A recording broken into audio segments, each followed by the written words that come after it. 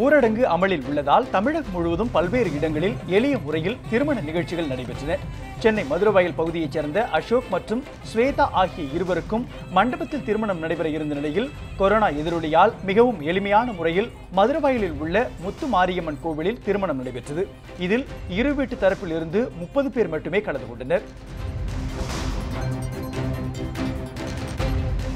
நெல்லை மாவட்டம் கடையத்திலும் எளிய முறையில் கோயிலில் திருமணம் நடைபெற்றது. நெருங்கிய உறவினர்கள் மட்டுமே பங்கேற்ற இந்த விழாவில் கோவிலுக்கு உள்ளே செல்லும் முன்பு அனைவரும் கை கால்களை கழுவுவதற்கு மஞ்சள், கிருமி நாசினி கலந்த தண்ணீர் வைக்கப்பட்டிருந்தது. மதுரை வெள்ளாபுரம் பகுதியில் ராம்குமார், ஹரிதா செல்வம் தம்பதிக்கு எளிய முறையில் மணமகன் வீட்டில் வைத்து திருமணம் நடைபெற்றது. மஞ்சள் கலந்த நீரில் கைகளை கழுவி முகக்கவசம் அணிந்து கையில் கிருமிநாசினி தெளித்த பின்னரே திருமண நிகழ்ச்சியில் பங்கேற்ற உறவினர்கள் அனுமதிக்கப்பட்டனர். செங்கல்பட்டில் ஊரடங்கு உத்தரவை மீறி வெளியில் வரும் பொதுமக்களுக்கு கொரோனா வைரஸை தடுப்பது எப்படி என்ற விழிப்புணர்வை போலீசார் ஏற்படுத்தி வருகின்றனர். கொரோனா வைரஸ் பரவலை கட்டுப்படுத்தும் நோக்கில் நாடு முழுவதும் 21 நாட்கள் ஊரடங்கு உத்தரவு பிறப்பிக்கப்பட்டுள்ளது. மக்கள் தேவையின்றி வெளியில் வரக்கூடாது என்று அறிவுறுத்தப்பட்டுள்ளது. இருப்பினும் செங்கல்பட்டில் சிலர் தடையை மீறி அனாவசியமாக வெளியில் சுற்றி வருகின்றனர். அவ்வாறு வெளியில் வருபவர்களை பிடித்து தண்டிக்காமல் கொரோனா வைரஸ் பரவுவது எப்படி என்ற விழிப்புணர்வை போலீசார் ஏற்படுத்தி வருகின்றனர். கொரோனா வைரஸ் பரவாமல் தடுக்க சுய கட்டுப்பாட்டை பேணி வீட்டையும் நாட்டையும் காப்போம் என்று பொதுமக்களோடு சேர்ந்து போலீசாரும் உறுதிமொழி எடுத்துக் கொண்டனர்.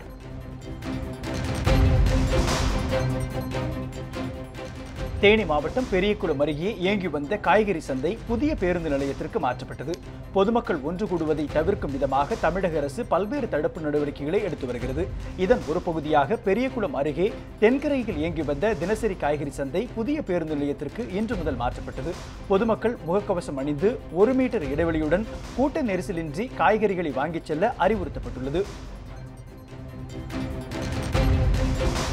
இதேபோல் ராமேஸ்வரத்தில் செயல்பட்டு வந்த மீன் மற்றும் காய்கறி சந்தை ராமேஸ்வரம் பேருந்து நிலையத்திற்கு மாற்றப்பட்டது. ஏற்கனவே செயல்பட்டு வந்த சந்தை இட நெருக்கடியுடன் காணப்பட்டதால் மாவட்ட நிர்வாகம் பேருந்து நிலையத்திற்கு மாற்றியுள்ளது. பொதுமக்கள் இடைவெளியுடன் பொருட்களை வாங்கிச் சென்றனர். கொரோனா பாதிப்பு எதிரொலியாக ஊரடங்கு உத்தரவு அமலில் உள்ள சூழலில் உசிலம்பட்டி பேருந்து நிலையம் அருகே உள்ள காய்கறி சந்தையில் மக்கள் அதிகமாக குவிந்து வருகின்றனர். இந்த கூட்டத்தை கட்டுப்படுத்தும் விதமாக மதுரை மாவட்ட ஆட்சியர் வினய் உத்தரவின் பேரில் பேருந்து நிலையத்தில் இயங்கி வந்த காய்கறி சந்தை இன்று முதல் உசிலம்பட்டி அரசு மேல்நிலைப்பள்ளி மைதானத்திற்கு மாற்றம் செய்யப்பட்டிருக்கிறது. இதற்கு பொதுமக்கள் வரவேற்பு தெரிவித்துள்ள நிலையில் சமூக இடைவெளியின்றி முகக்கவசம் அணிந்தபடி காய்கறிகளை வாங்கிச் சென்றனர். ஊரடங்கு உத்தரவை மீறி அதிக ஆட்களுடன் பயணித்த சரக்கு வாகனத்தை ஆவடி வட்டாட்சியர் எச்சரித்து அனுப்பினர். சென்னை பட்டாபிராம் பகுதியில் ஆவடி வட்டாட்சியர் சங்கிலி ரதி தலைமையிலான அதிகாரிகள் வாகன தணிக்கையில் ஈடுபட்டிருந்தனர். அப்போது அவ்வழியாக சென்ற கோழி ஏற்றிச் சென்ற வாகனத்தை நிறுத்தி அதிகாரிகள் சோதனையிட்டனர்.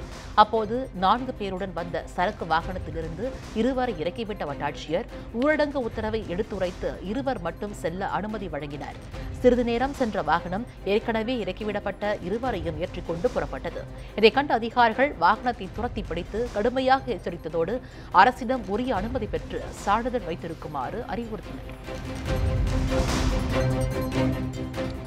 தமிழர்கள் உலகத்தின் எந்த மூலையில் இருந்தாலும் தமிழக அரசு அவர்களை மீட்க நடவடிக்கை எடுக்கும் என்று அமைச்சர் கருப்பணன் உறுதியளித்திருக்கின்றார்.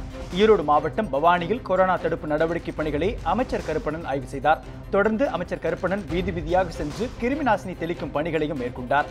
பின்னர் செய்தியாளர்களிடம் பேசிய அவர் தமிழக அரசு அறிவித்துள்ள 1000 ரூபாய் நிவாரண நிதி போதுமானது என்று குறிப்பிட்டார். கொரோனா தடுப்பு நடவடிக்கைகளுக்கு தமிழக அரசு தீவிரமாக செய்து வருவதாகவும் அமைச்சர் கருப்பணன் குறிப்பிட்டார். ஊரடங்கு உத்தரவை மீறி சென்னையிலிருந்து சரக்கு வாகனத்தில் சொந்த ஊர் திரும்ப முயன்ற 54 பேரை போலீசார் மடக்கி பிடித்தனர். சென்னை கொளத்தூர் பகுதிகளில் தங்கி பல்வேறு பகுதிகளில் கட்டிட பணியாற்றி வந்த தொழிலாளர்கள் ஆங்காங்கே சிறு குடில்கள் அமைத்து தங்கியிருந்தனர். ஊரடங்கு உத்தரவால் வாழ்வாதாரம் பாதிக்கப்பட்ட நிலையில் திருவண்ணாமலையை சேர்ந்த 54 பேர் கொளத்தூரில் இருந்து சரக்கு வாகனம் மூலம் நள்ளிரவு சொந்த ஊர் புறப்பட்டனர். சரக்கு வாகனத்தில் டீசல் இல்லாத நிலையில் பெட்ரோல் நிலையம் திறக்கும் வரை காத்திருந்து பின்னர் சொந்த ஊர் செல்ல திட்டமிட்டிருந்தனர். இதுகுறித்து தகவல் அறிந்த அம்பத்தூர் தொழிற்பேட்டை போலீசார் லாரியை மடக்கி பிடித்து மீண்டும் கொளத்தூர் பகுதிக்கே திருப்பி அனுப்பினர். பின்னர் 54 பேருக்கும் சென்னை மாநகராட்சி சார்பில் தங்கும் இடம், உணவு வழங்க ஏற்பாடு செய்யப்பட்டது. கொரோனாவால் வாழ்வாதாரம் பாதிக்கப்பட்டுள்ளதால் அனைத்து குடும்ப அட்டைதாரர்களுக்கும் நாளை முதல் அவரவர் வங்கிக் கணக்கில் 2000 ரூபாய் செலுத்தப்படும் என்று புதுச்சேரி முதலமைச்சர் நாராயணசாமி தெரிவித்திருக்கிறார். புதுச்சேரி சட்டப்பேரவையின் சிறப்பு கூட்டம் இன்று நடைபெற்றது. நிதித்துறை பொறுப்பு வகிக்கும் முதலமைச்சர் நாராயணசாமி ஏப்ரல் முதல் ஜூன் வரையிலான 3 மாத செலவினங்களுக்காக 2042 கோடி ரூபாய் நிதி ஒதுக்கீடு செய்து இடைக்கால பட்ஜெட் தாக்கல் செய்தார். தொடர்ந்து பேசிய அவர் கொரோனா வைரஸ் பரவலை தடுப்பதற்காக அரசு எடுத்து வரும் நடவடிக்கைகள் குறித்து விளக்கமளித்தார். கொரோனா வைரஸை கட்டுப்படுத்த 995 கோடி ரூபாய் நிதி ஒதுக்க வழங்க கோரி மத்திய அரசுக்கு கடிதம் எழுதியுள்ளதாகவும் தெரிவித்த நாராயணசாமி, கொரோனாவால் வாழ்வாதாரம் பாதிக்கப்பட்டுள்ள புதுச்சேரி மக்களுக்கு உதவும் நோக்கில் அனைத்து குடும்ப அட்டைதாரர்களுக்கும் நாளை முதல் 2000 ரூபாய் முதல் அவரவர் வங்கிக் கணக்கில் செலுத்தப்படும் என்று தெரிவித்தார். இதனையடுத்து சட்டப்பேரவை காலவரையின்றி ஒத்திவைக்கப்படுவதாக சபாநாயகர் சிவக்கொழுந்து அறிவித்தார். முன்னதாக காலை பேரவை தொடங்கியதும் மறைந்த தமிழக முன்னாள் அமைச்சர் க. அன்பழகனின் மறைவிற்கும் கொரோனாவால் உயிரிழந்தவருக்கும் அஞ்சலி செலுத்தப்பட்டது. சட்டப்பேரவை உறுப்பினர்கள் எழுந்து நின்று மௌன அஞ்சலி செலுத்தினர். இதனையடுத்து பட்ஜெட்டுக்கு முன்பாக கொரோனா பாதிப்பு குறித்து பேச அனுமதிக்கப்பட வேண்டும் என்று அதிமுக சட்டப்பேரவை குழு தலைவர் அன்பழகன் வலியுறுத்தினார். இதற்கு சபாநாயகர் சிவக்கொழுந்து அனுமதி அளிக்காததை அடுத்து அதிமுக மற்றும் பாஜக உறுப்பினர்கள் அவையிலிருந்து வெளிநடப்பு செய்தனர்.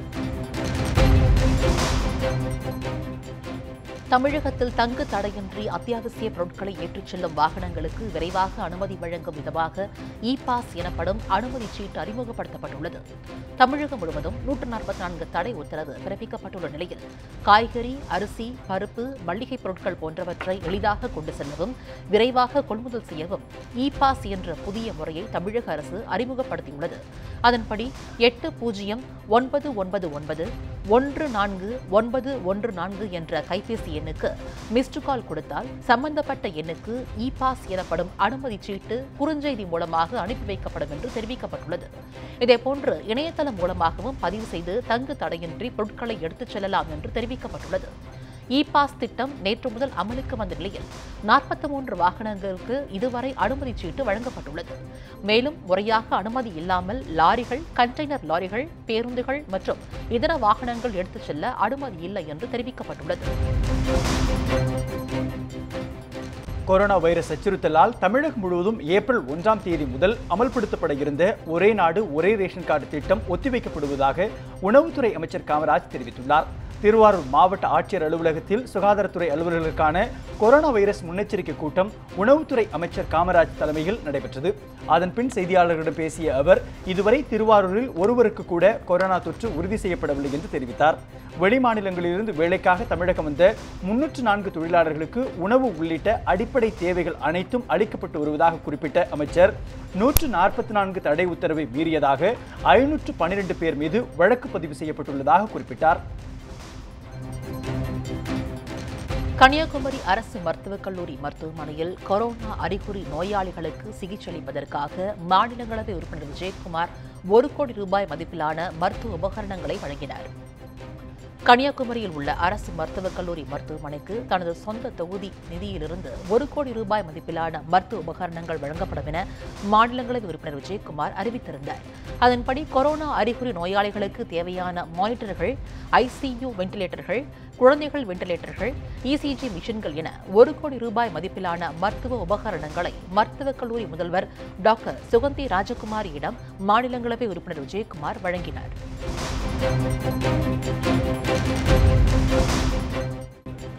ஈரோடு மாவட்டம் பவானியில் உணவின்றி தவித்து வரும் நாய்களுக்கு சமூக ஆர்வலர் ஒருவர் உணவு வழங்கி வருகிறார். கொரோனா அச்சுறுத்தல் காரணமாக ஊரடங்கு பிறப்பிக்கப்பட்டுள்ளதால் மக்கள் அனைவரும் வீடுகளில் முடங்கியுள்ளனர். இதனால் கால்நடைகளும் உணவுகள் இன்றி பாதிக்கப்பட்டு வருகின்றன. இதனை கருத்தில் கொண்டு ஈரோடு மாவட்டம் பவானியை சேர்ந்த ஜெகதீசன் என்ற இளைஞர் தெருக்களில் சுற்றித் திரியும் நாய்களுக்கு தினந்தோறும் உணவு விநியோகித்து வருகிறார்.